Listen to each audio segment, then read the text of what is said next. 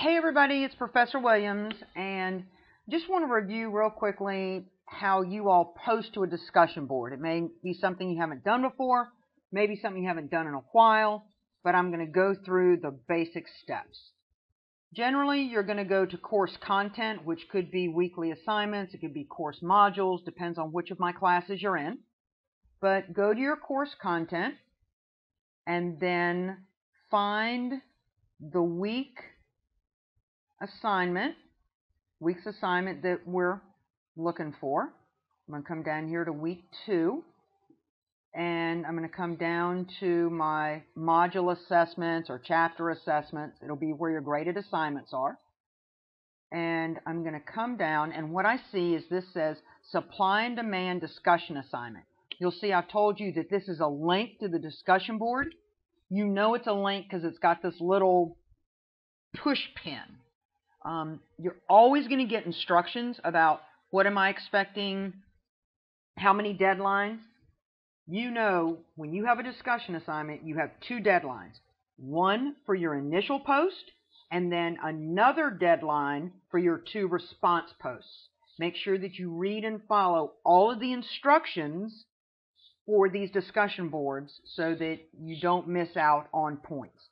I have a rubric that's posted if you need assistance or guidance. And of course, you can always ask me.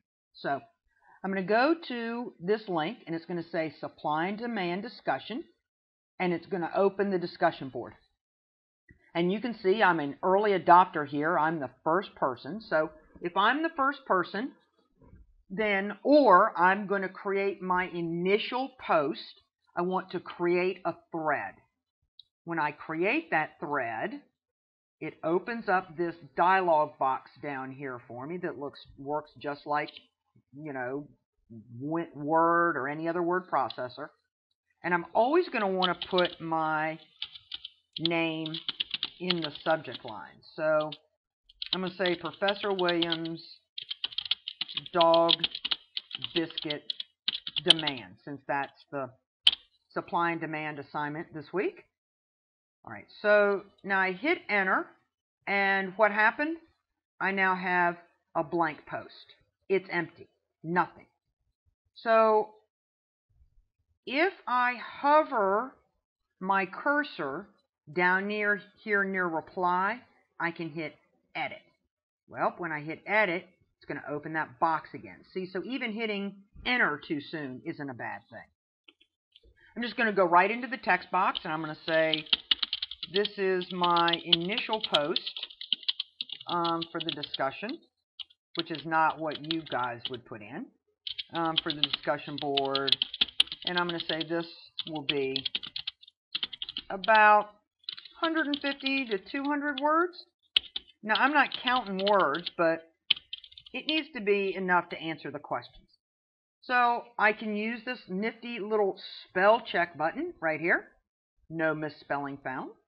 I could attach a file. I could attach a picture. I could include a recording from my webcam. So if I wanted my fellow students to see me talking on my webcam, I could do that. And so once I'm done, and I'm pretty happy, if I wanted to attach a file, I would just browse, just like you would do an attachment in an email.